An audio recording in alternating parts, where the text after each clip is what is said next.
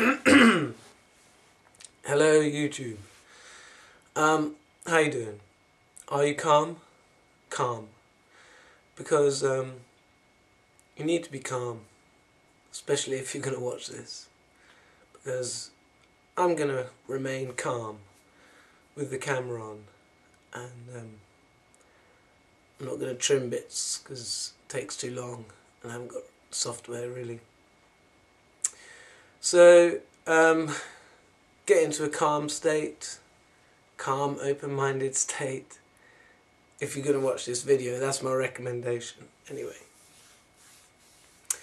so it's August the 19th or 18th. Oops, one of them.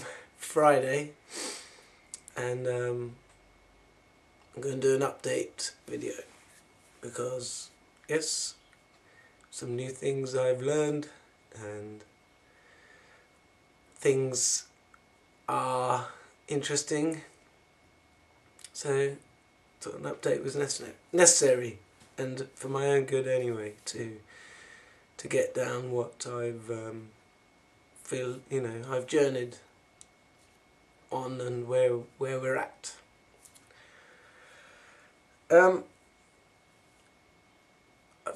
We are past the worst on a soul level, and that's what's important. It's our eternal souls being prepared for life eternal, and the learning curves that had to be gone through in order to do that. So every single soul will have made mistakes, will have felt the error of their own mistakes. Every single soul will have had hurt done unto it from another soul, and that again is just so that it can be felt to be understood. So we are past the worst, and what I've definitely felt is that all of our souls are in it together. You know, it's not a race, it's not a competition, because the first will be last and the last will be first. So the soul in the highest condition now will at one point get overtaken by all the other souls, so that the soul that is in the lowest condition now will at that time be first. You see? So, and that doesn't mean that the first soul is going to degrade. It just means that the souls in the lowest condition now are going to accelerate so quickly once they've started to accept love as a thing to do, and that it will always conquer. They're going to see such dramatic changes that that's going to give them an insight that other souls who've never been in such a low place will get. So therefore, that when they use that insight later on, they're going to learn much quicker, faster than everybody else. So we are all in it together, and we're all gonna be together going into the next stage. Well, we've always been together, that's it. It's just that some souls have still remained in an incarnate state, and I certainly believe, or I wouldn't say I've had any strong feelings on it, but that now we have had every single soul has now begun existence. And whether that happened 7 years ago, I don't think so. Because I don't think we'd see such a large number of new babies being born that need a soul, and I don't see that there's enough souls in a condition in the spirit world to be able to incarnate into all those bodies. So if this is sounding confusing, imagine that God made 25 billion souls, and they're of course male and female, so that's 50 billion potential people. And that all the people who have lived in the last 6,000 years, once they died, went into the spirit world and have remained there. And that the first one to ever reincarnate was Yeshua in 1962, and since then more and more have been able to reincarnate. So in 50 years then, the number of souls able to reincarnate maybe in the millions, maybe in the tens of millions, possibly even 100 million, but I don't think up to the numbers of like a billion.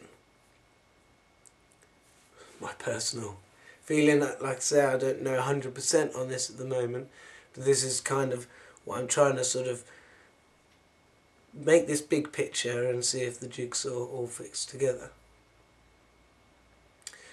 So there will come a time when, you know, if I'm right, then the numbers of babies being born will kind of drop quite significantly. And what makes the Zika virus very interesting is that's certainly a way to put people off having a baby if they think there's a chance of having a shrunken head. So that could happen, it could be happening. I mean, I know a baby about to be born and a baby who's just been born. So for me, that's all very sort of, it wouldn't seem,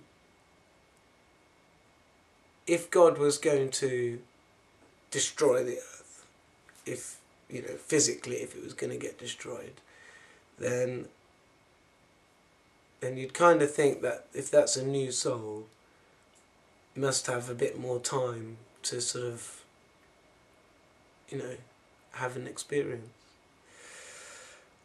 So I've got to admit, you know, in terms of what God is going to do to the earth at the moment, I'm waiting to be surprised. You know, I suppose I always knew it would be a surprise. God will always surprise. So I'm happy not knowing that, but knowing the feeling that we're on the up now, and that love has, in a sense, starting to tip the scales in its favour, and once that happens, it's going to be once that starts to go, you know, it's going to be inevitable. It's going to go quick. That it's all going to get loving, and the key to that is getting the truth out there. Getting people believing the truth, believing there is a God. Which I'm going to leave you to think about, and see if you really believe there is a God, and if not, why not? You know, just sort of really think. You know, come on, what does this say? What does your heart say about there being a God, a mother and father of your eternal soul?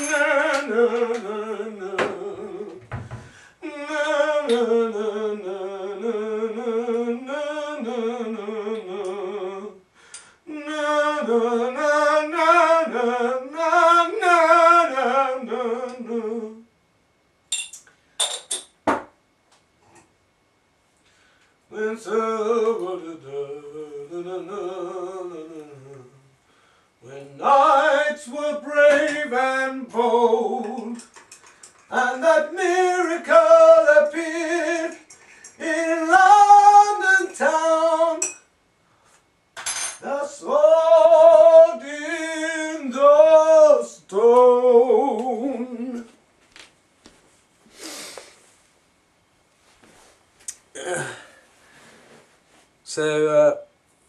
So yeah, that love is winning. Now I wanted to say something about the sixth Christ, in my opinion, Francis of Assisi. I was looking into when the Protestant church started, and it seems to have begun. The first sort of date is 1130, which is 50 years before St. Francis was born. But it was in Italy, and it was sort of a protest to the Pope that, you know. But the thing is, that it then goes on to say that the group was then called the Franciscans. So obviously, something from Francis. And it had been my feeling that Francis was most likely the instigator of a Protestant church, because, you know, you've got basically the main differences being argued is that the Protestants were saying, how can a priest absolve somebody of their sins? Only God can do that. Now, for someone to come out and say that, or a body, or, you know, they've got to be pretty brave and, you know, almost like a prophet themselves, or pretty sort of good, strong insights with God. So I think that's very interesting that it was in Italy, and it was before Francis was born, if you like. And there isn't really much on the history at all, which is strange in a sense. Almost like they want to ignore it. And I think then later there was a bit of a sort of a softening of what the Protestant church stood for. It sort of perhaps, you know, accepted a bit more of what was already, you know, so strongly Catholic and everything.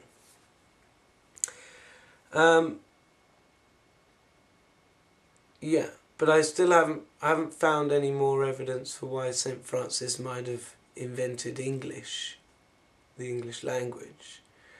But what I find interesting about the English language is there are words for things that seem sort of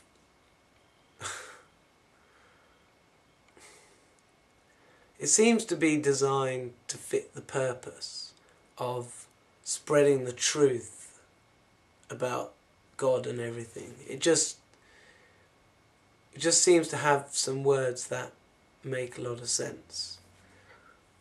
I mean, why would this area here be called the temples? And when you make your body a temple of God, you're going to feel God here. Mother God, Father God. Father God comes up here from there. Mother God down there, beneath. And all around. I mean, it's... So when I start feeling God, the first thing I feel now is here. But that wasn't the case before. I didn't have that before. So there are these things that can go on in your soul. You can become aware of them and develop them. And because that's just the tip of your soul, in the sense the biggest part of your soul, the most powerful part's in your heart. But it kind of starts there, so awareness, and I say, usually, how are you, God? And that makes me try and feel how God is. And God's always calm, always great. But then I can start to feel God. And every now and then I'll want to feel God as strongly as I can possibly feel it, just to remind myself that this isn't a spirit. And spirits, in my experience, have never been able to do anything so intricate. So a spirit can give you a wash of nice feeling, and it can come inside too, into the soul sort of thing. Or it can be nasty, an attack, and it can come forward to you, like here. And what I first noticed when I first started meditating, feeling God, if I felt like I had any sort of weight on the bridge of my nose, anything just like touching, that was a spirit with me, sort of overcloaking me in a sense. And since I've had God here, I've been able to clear them. And I've also been able to, if you like, stop anyone else coming in by having the feeling of God here. And that's also how I may have been a conduit to God for spirits who were willing to go with God. And what I would often say is, when I felt something coming here, I would often say, my will is that for you to go with God, just so we can be clear. And it's been different, and it didn't start till, I'd say, it's hard to remember now, but I think about a year ago, so August, September last year. Well, I think I've done a video, Conduit to God, so it might have been a bit later than that. And it's pretty much stopped happening. There was one the other day, but it was happening a lot, and there were lots, and it was different. And I've met Lucifer as well, and Lucifer tries to trick you into the belief that you're God.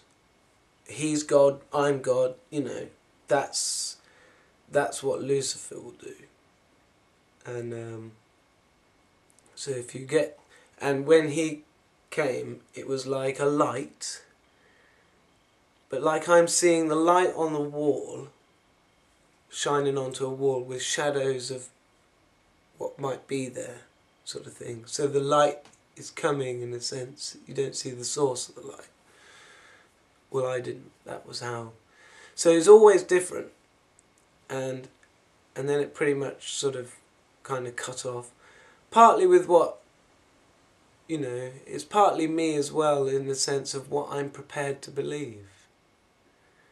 When I'm prepared to believe, so some days things happen and you just have a thought, and then it clicks, of course, this is true, and then the belief is strong, and then the feelings are strong, and and that lasts for a while, and then you sort of think, am I doing anything?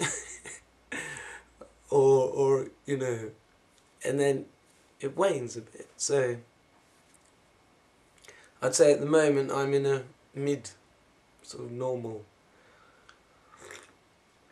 But all through his time, my belief's been getting stronger and stronger.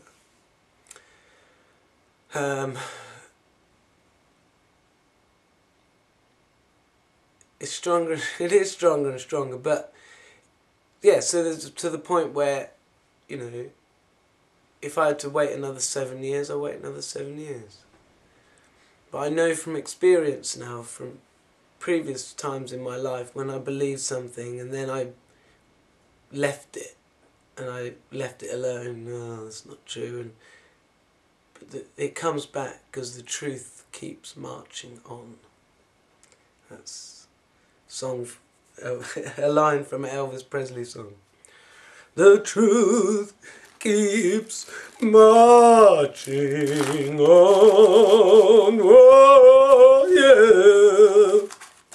The truth keeps marching on.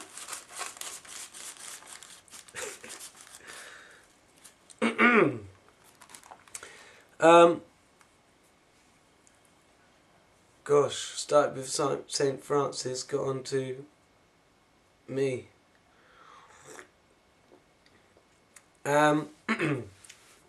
So then, excuse the tangent. So, the sixth Christ, St. Francis,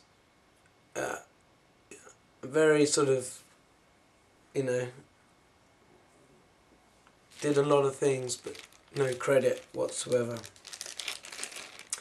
Well, why don't we go on to the fifth Christ then, who died on the cross, spent 2,000 years doing good works in the spirit world, and then was the first to reincarnate in 1962. So how is he now with his new filter, his new body, which now isn't a Christ body, as he had a Christ body when he was the fifth Christ. So now he's a normal geezer with all the genetically hereditary inflictions, if you like, that prevent the soul from being its true potential. So it's like we're all playing a part, and you're playing the part of your generations before you, what they've done in the last 6,000-7,000 years, and what that's making the baby born, its genetics,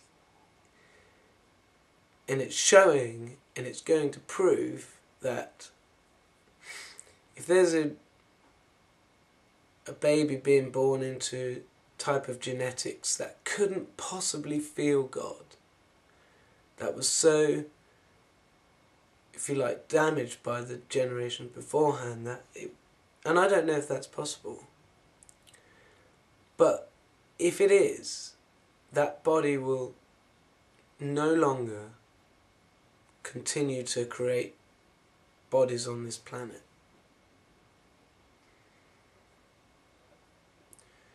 If I'm to go by, I've been going on a journey that's let my feelings lead me. And they've brought me to the things I've been saying on camera. Like the green eyes being the mark of Cain. It being true that we've only been here 7,000 years. Blue eyes, mark of Lamech. Me being Enoch. And being no gay souls, and feeling Mother, Father, God different ways. Then, sorry, I lost my point. I feel like I'm making a sales pitch. The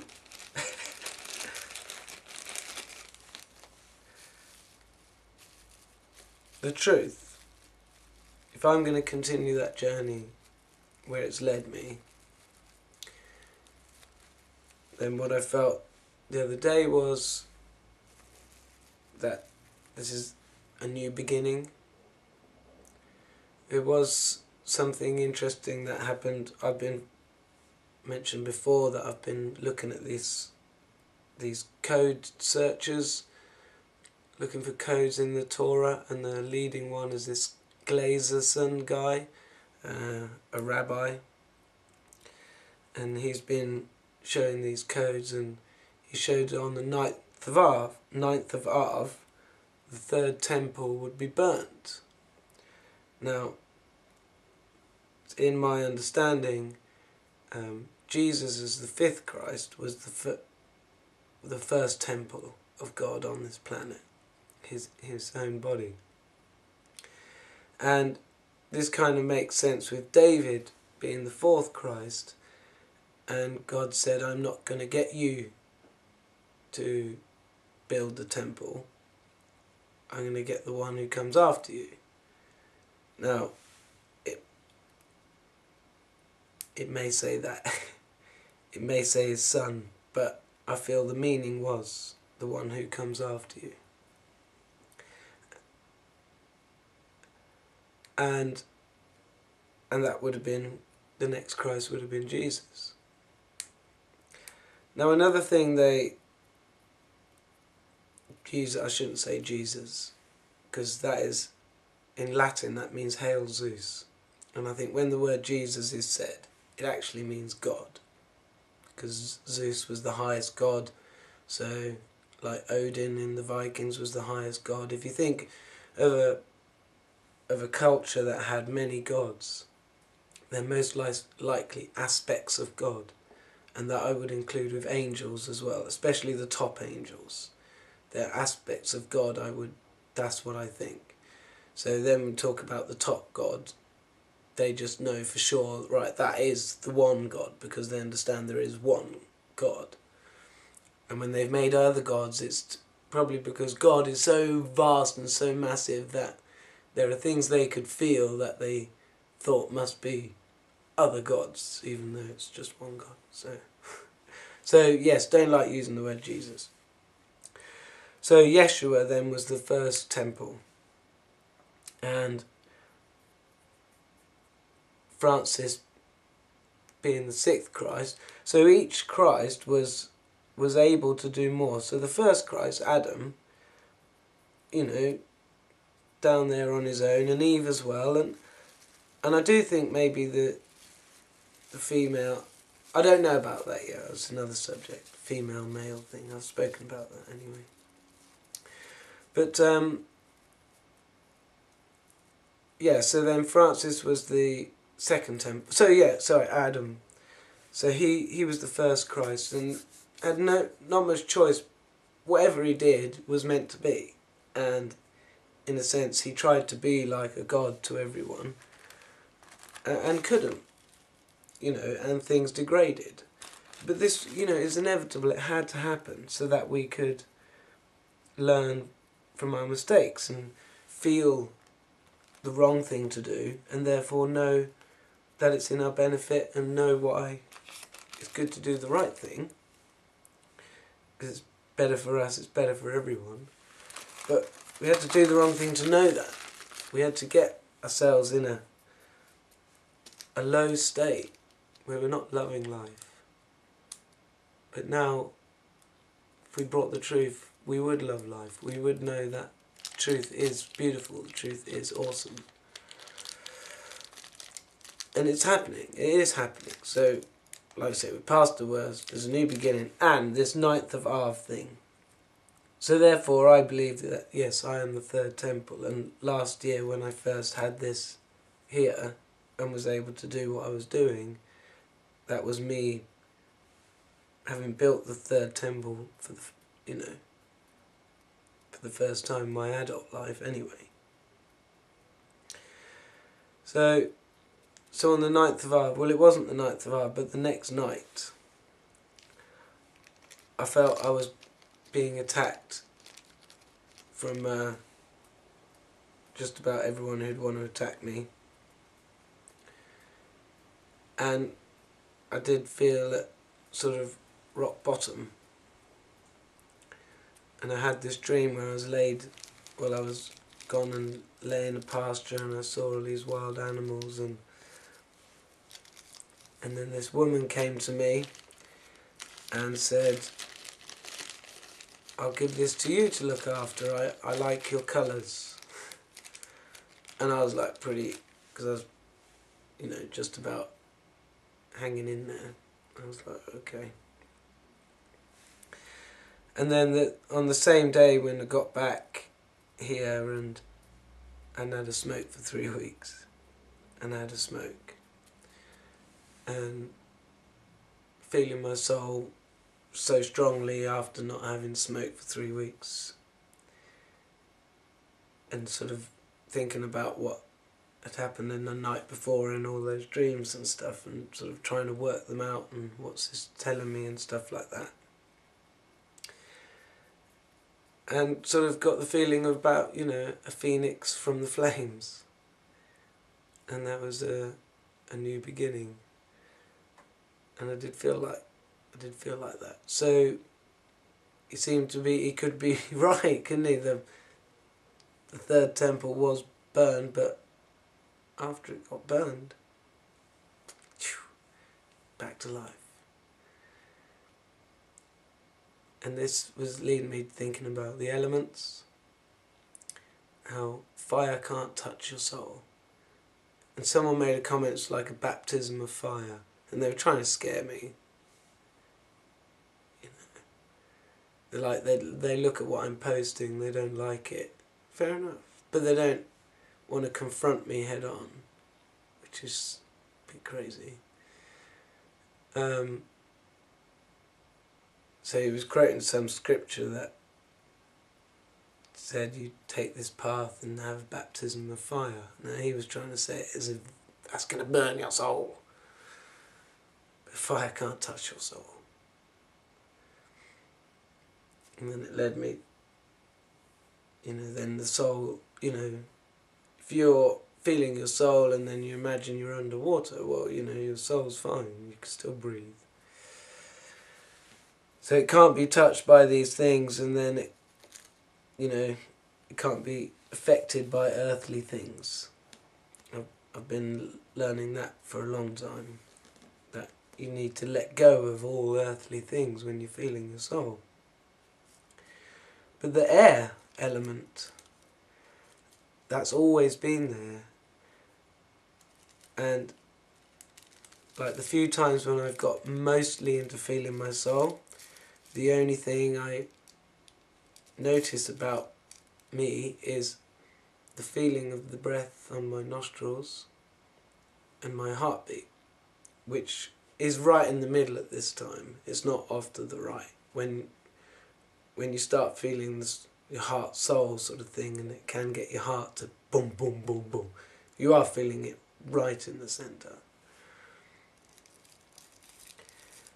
And you just have to, the first time is the hardest time, but this was a bit like what panic attacks are a bit like. But when it's a panic attack, it's because you've got fear. You've got fear because you've got things that aren't true in your belief system.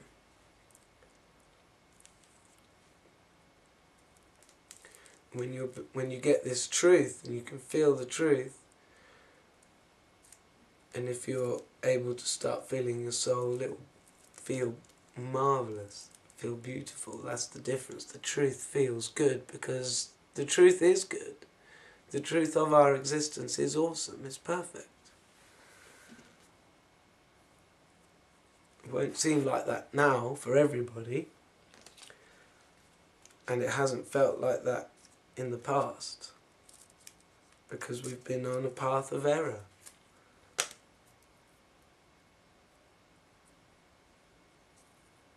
So we need to realise we're on a path of error, turn around and be on the path of truth towards God.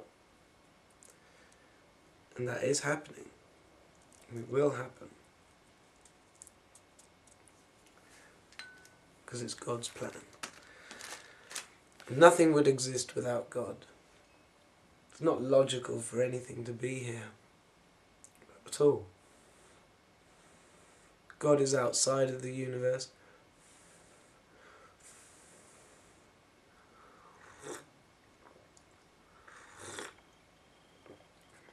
Science has now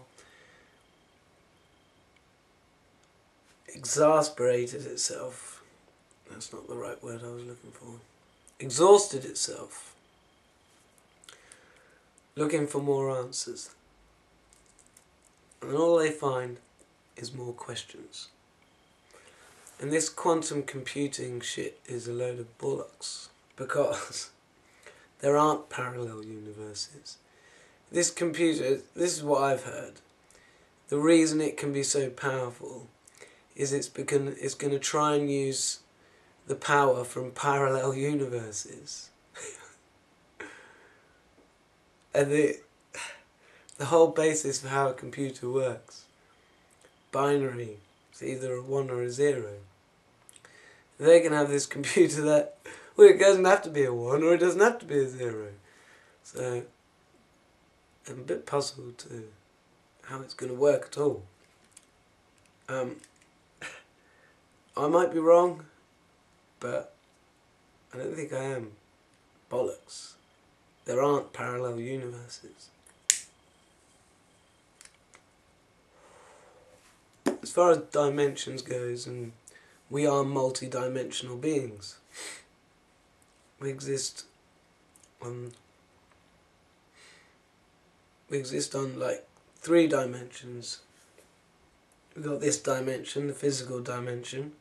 We've got where we go when we sleep and we die. The spirit world, sleep world. That's another dimension. That's one more dimension.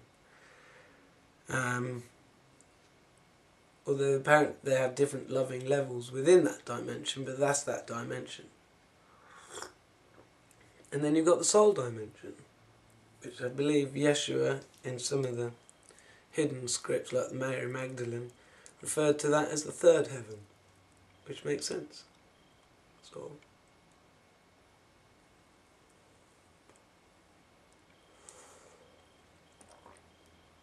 because I think where you go when you sleep and you die is the same dimension, but there may be a different level into which, when, like spirits, when they die, they certainly hang around on Earth for a bit, but then they get this opportunity to go through, to face all your judgment and everything, what you've done. So many spirits choose not to, because they don't want to face up to what they've done. And they continue hanging around on the Earth, but in another dimension. But even though they can be right here, but they're in their spirit form. So I suppose then they're on this dimension. Anyway, there aren't parallel universes. There aren't dimensions, of me doing this, but just with a green jumper on. It's ridiculous. Ridiculous. Science, it makes me laugh. The what's that? The BBC documentaries. The guy who likes to find out all about space. that was a bad accent. I can't do an impression of him, but he talks about this. There was one documentary where the answers to life. And you watch about 3 documentaries talking about camel spit, and then the answer is for you to decide. Exactly. They haven't got a clue. Science will not bring the answers. They will not. The answer is within. So by this soul being on the soul dimension, that is the dominant dimension. What happens in the soul will end up being made in the other dimensions. So that's the important one. And that's where we're getting better. And we're past the worst. And there's a new beginning on the soul dimension.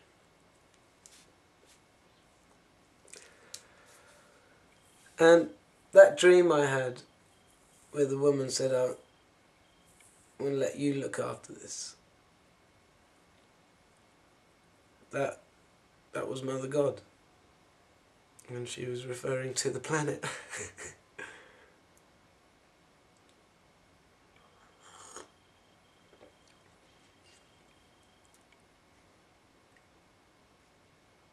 I feel.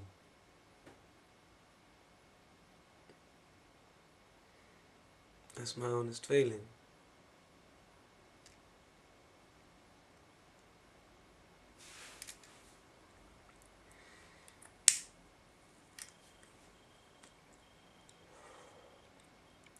Not quite sure how that's going to work. I mean,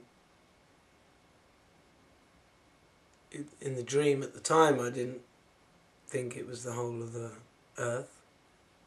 It was just a natural area I was lying in heath, and there was a big bear that came, it was nice, and a big elk, what do they call them, and moose.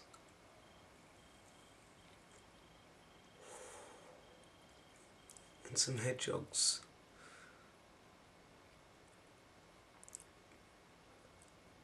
But all I felt I really had to do then was to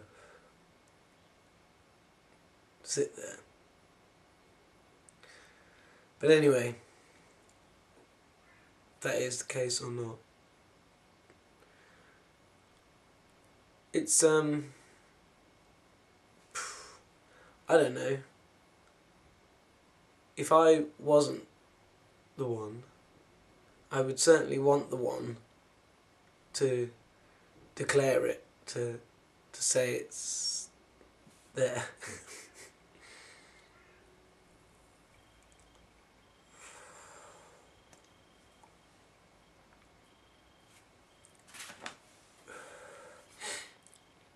So I wrote a new song the other day. This is what I was going to say about cooperation. The new way is love. No longer have competition between businesses in the same nation. So no... no, I can't remember what I wrote. No longer have competition between businesses within the same nation.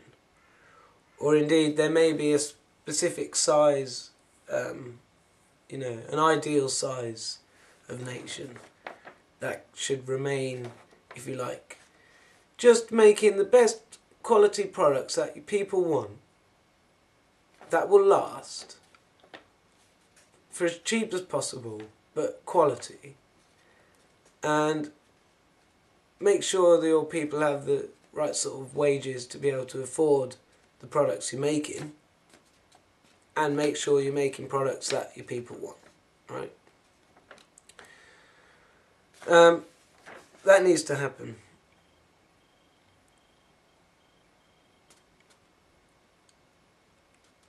Yeah, that's what I said. And the population needs to be looked at. Absolutely. They should have looked at it 50 years ago. It needs to be looked at. You need to start being self-sustainable. You need to be able to be self-sustainable. And then, if you've got a surplus, then trade. But it shouldn't be more complicated than that. What this society does is we're basically carrying way too many people than what we should.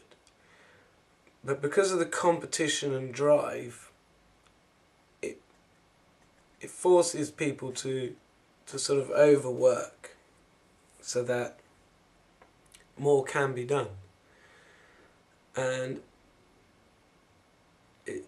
it's sort of killing us, it's killing the planet. I mean, stress must probably be the biggest killer that there is. And you really don't want it. But we need to start standing up for ourselves and our own health and everything else. It's a human right to feel healthy and good. And stress is stopping you from doing that. You should remove yourself from it. Don't, by putting up with someone's bad behaviour, you're condoning that bad behaviour. And you don't need to. And we're going to live forever. So don't worry so much about the rest of your life. I mean, I spend no time at all thinking about my pension. None whatsoever. What is the point of that? Some people spend large parts of their life flogging themselves in order to look after their pension. It's like, and by the time you get there, you're so fucked up, you can't enjoy it. So seriously. Day by day, is how you need to be living. Take each day as it comes, because there's always something new there's something new every day for you, if you want it. So cooperation. Cooperation. You can't make a song out of cooperation. It's a shit word for a song. But it's what we need to be doing. And if you look at nature, if you leave nature, you will find that nature is cooperating. It's not competition. Nature is all in one big cooperation. And I've done the experiments leaving my garden. It takes time. It takes time. Things like bindweed and crabgrass that will spread, and its roots will attack other plants. Well, it's because those other plants shouldn't be there. Nature knows best. And if you leave them alone, they'll have done their job and they'll be gone. 2 years, 3 years max. Brambles, bramble is the thing to break through crappy clay soils that have accumulated because of basically nothing going on in the soil. And even concrete. Bramble will get through it, start bringing up nutrients, and then other things will start to grow. So it just needs to be left. And if you end up with just grass, you will start to get some trees coming, but just grass is balanced soil. So then you can plant something there if you think it's the right place for it. So and when you get weeds and things like that, it's rebalancing the soil. And soil shouldn't be dug, it shouldn't be ploughed.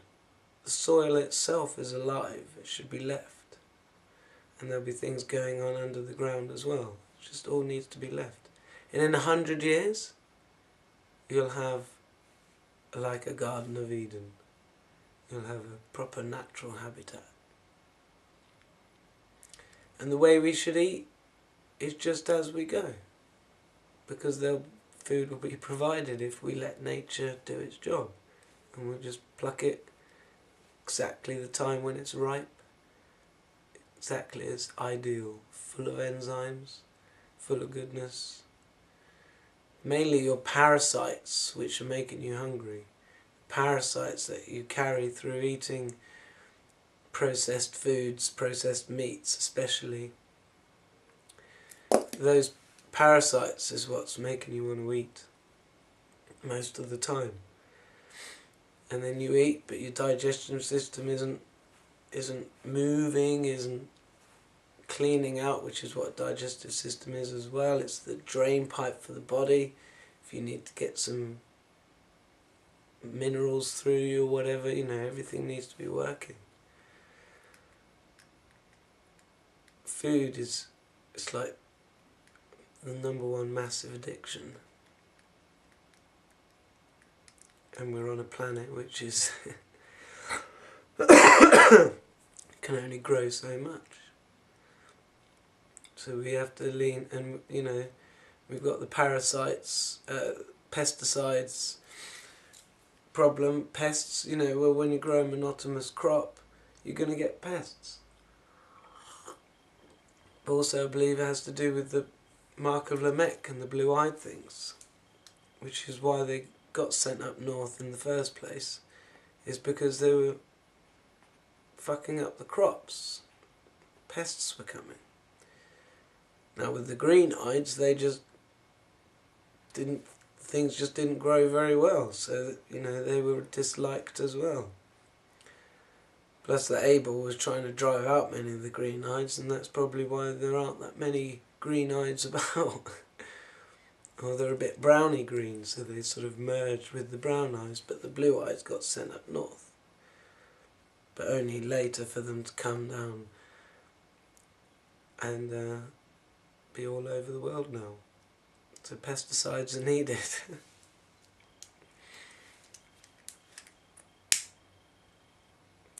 Truth is stranger than fiction. I tell you that people who are into fantasy worlds and stuff, this world, the truth of it, is better than any fantasy ever written.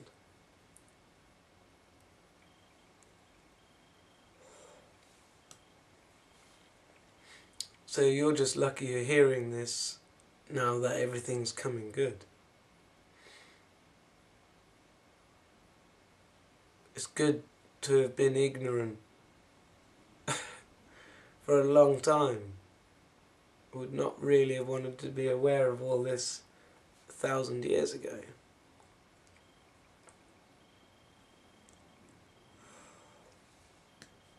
Or 2,000 years ago.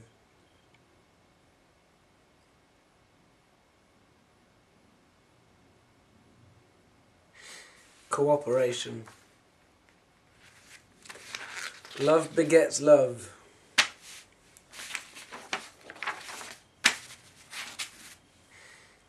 Okay.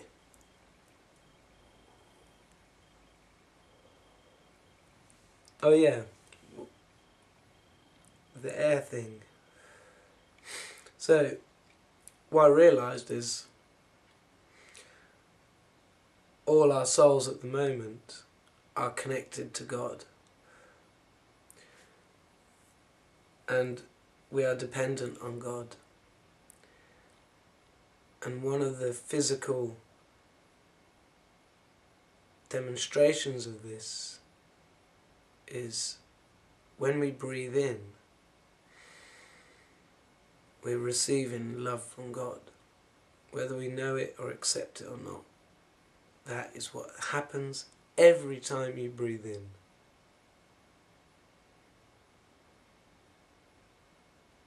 So treat it nice. And yes, it can be polluted, and we can pollute it ourselves, or defend from the pollution, perhaps.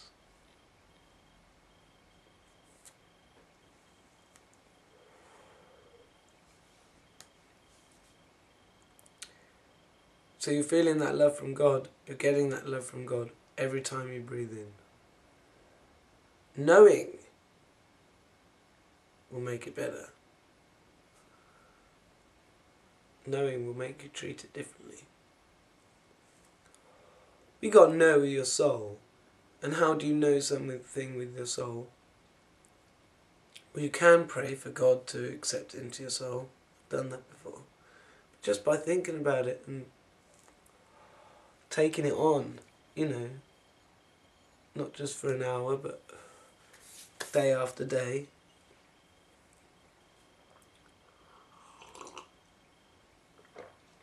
Oh, brought my guitar. I've written a new song, which I've put up already. But hopefully I don't have to look at the words, because that's always annoying. So I'm going to play it for you.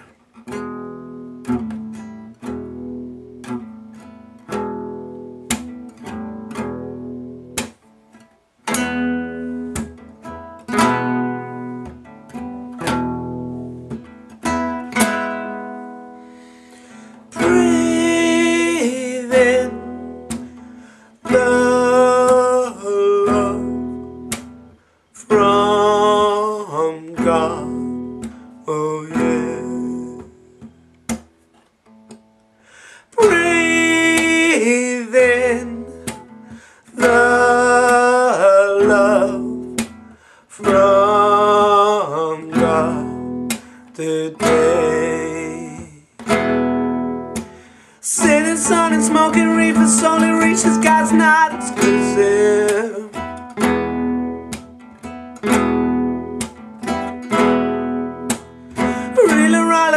Tremble, lovely, proud of God's not exclusive.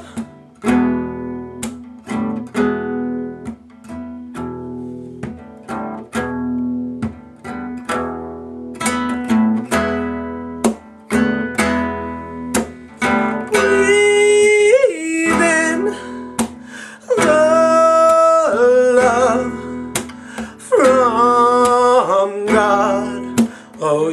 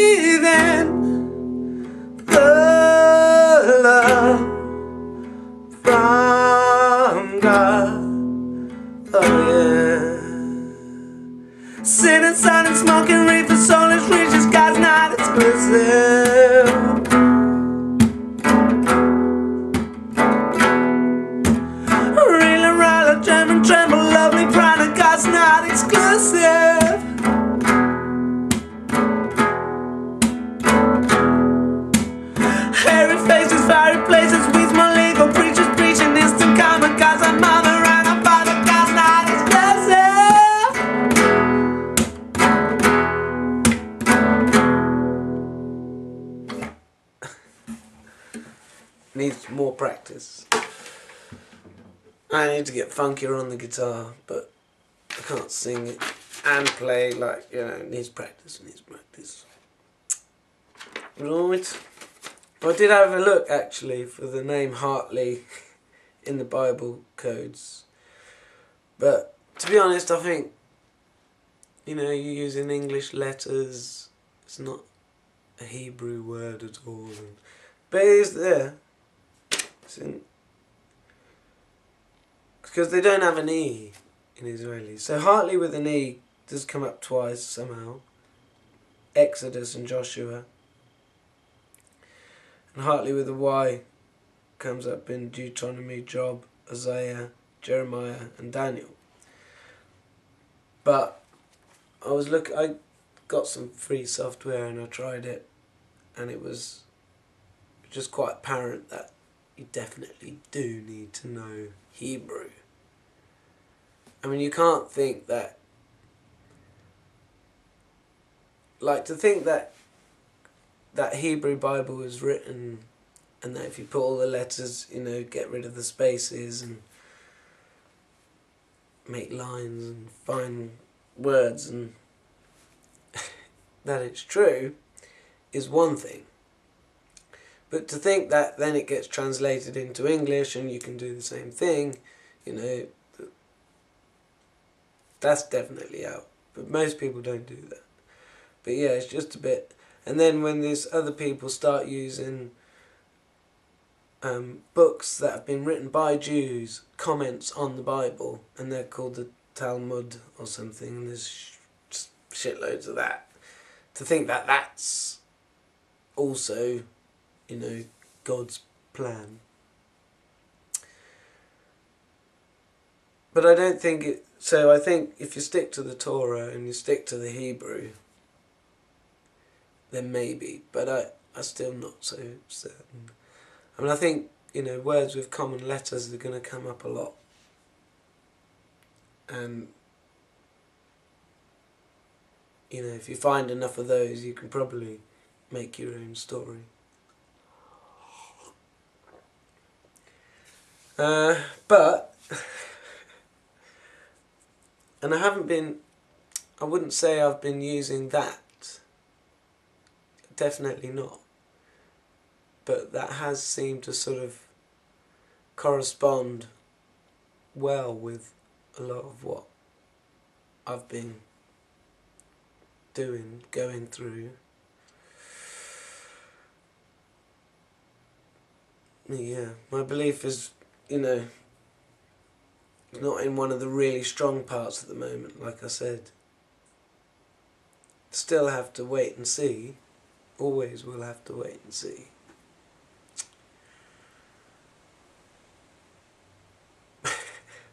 Sorry, I can't, you know, be more sure. Faith is something you need. Everybody needs their own faith. You need to find your own faith.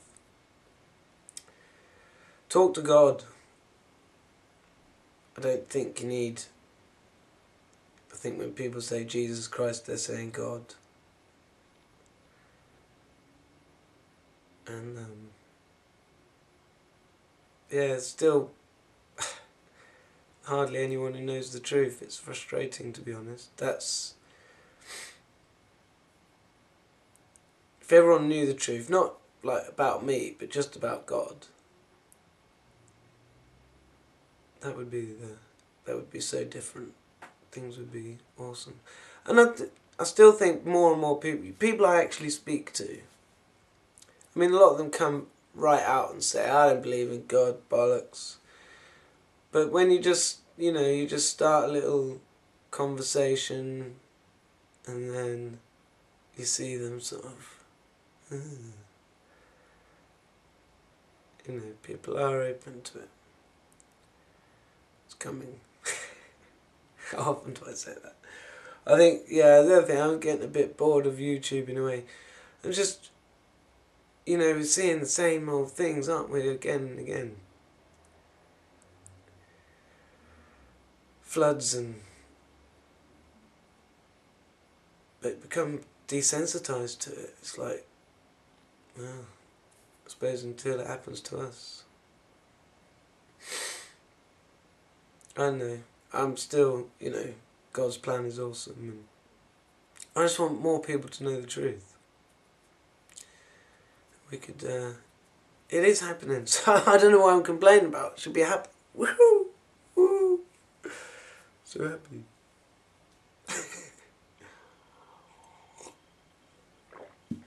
I think I've said enough. How long have we had? 1 hour and 2 minutes. Cooperation and let nature do its job. I'm going to go now. Bye.